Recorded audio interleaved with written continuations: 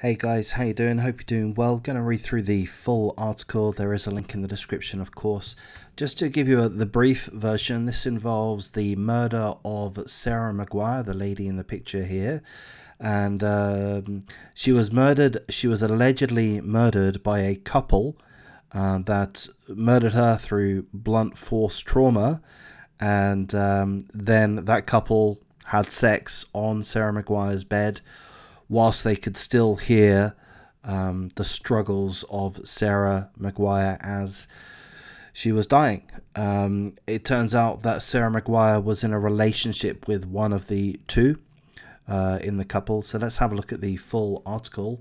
An Oklahoma couple allegedly attacked a woman with a crowbar and then had sex on the woman's bed, even while they heard the victim struggle to live in her final moments.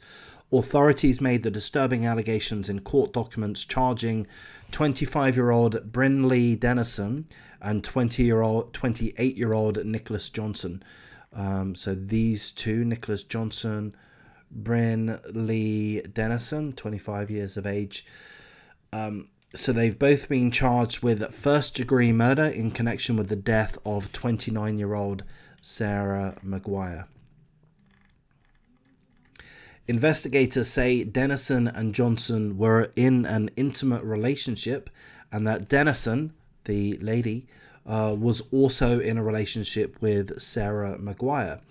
That made Nicholas Johnson jealous, so he plotted to kill Sarah Maguire. Brinley Dennison was reportedly aware of Nicholas Johnson's plans and helped plan the killing. Precise details of how the killing occurred have not been made public, but authorities say both Johnson and Dennison admitted to beating Maguire with a crowbar. So they've both admitted to having been involved in the murder, really, having beating Sarah Maguire with a crowbar. After the attack, Dennison and Johnson are said to have had sex on Sarah Maguire's bed as they heard Sarah Maguire dying. Here's a quote. He stated he could still hear the victim in the living room struggle to live, according to court records. Police in Tulsa were called to a home on January the 4th to check on the welfare of a resident. When officers arrived, they found Sarah Maguire, who had died from blunt force trauma.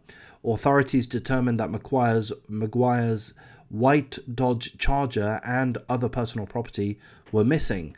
Law enforcement later located the vehicle with Dennison and Johnson sleeping inside of it.